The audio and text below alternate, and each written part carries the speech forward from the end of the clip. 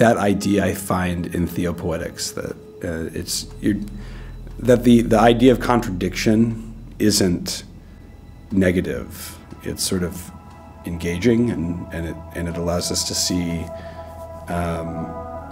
where there's room for conversation, you know, and it lives in that kind of liminal space where we don't quite know what to say or how to say it, but we're going to try as best we can, and then we're going to revise it later, right? Which is an extremely artistic practice, right? And that's the practice of the artist, is making and then remaking and then, you know.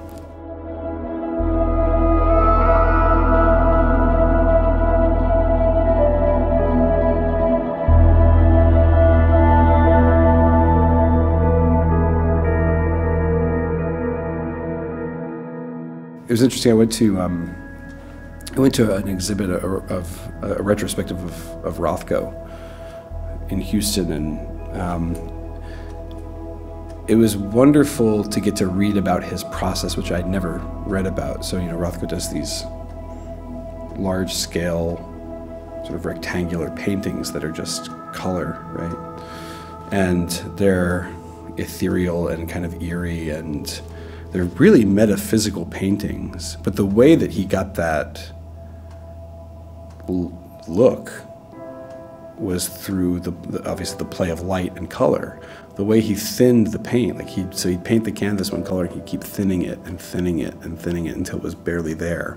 Then he'd add another layer and thin it and thin it and thin it again, right?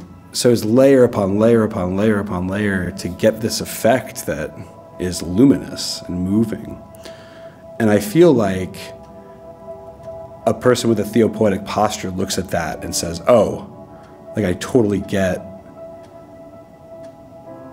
the value in adding and then subtracting and then adding and then subtracting, and I'm teasing out this thing that I know to be there, that I can see, but I don't quite know what it looks like, and it's probably going to take me most of my life to figure that out.